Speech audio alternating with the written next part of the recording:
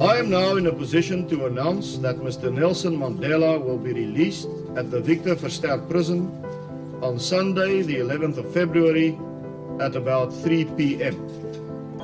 That is the man who the world has been waiting to see. His first public appearance in nearly 3 decades. 72 years old, walking strongly, step by step, further into freedom. An excited crowd. They've been standing in the sun the whole day, waiting for this moment. He's walking back towards the car that would probably take him to Cape Town. There is a very nice picture of Mr. Mandela and his wife Winnie. Moving around the car.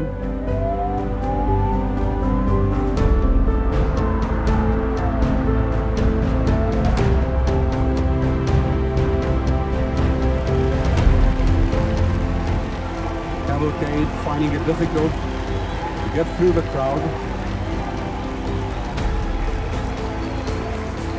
Total jubilation, total excitement. People running alongside the car. Pushing, touching the car.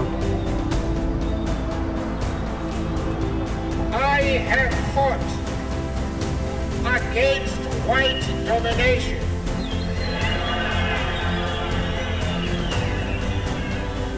And I have fought against black domination.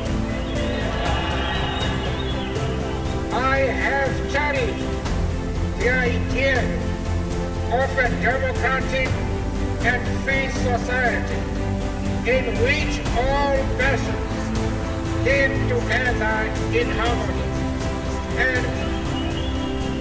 and with equal opportunity. It is an idea which I hope to live for and to achieve. But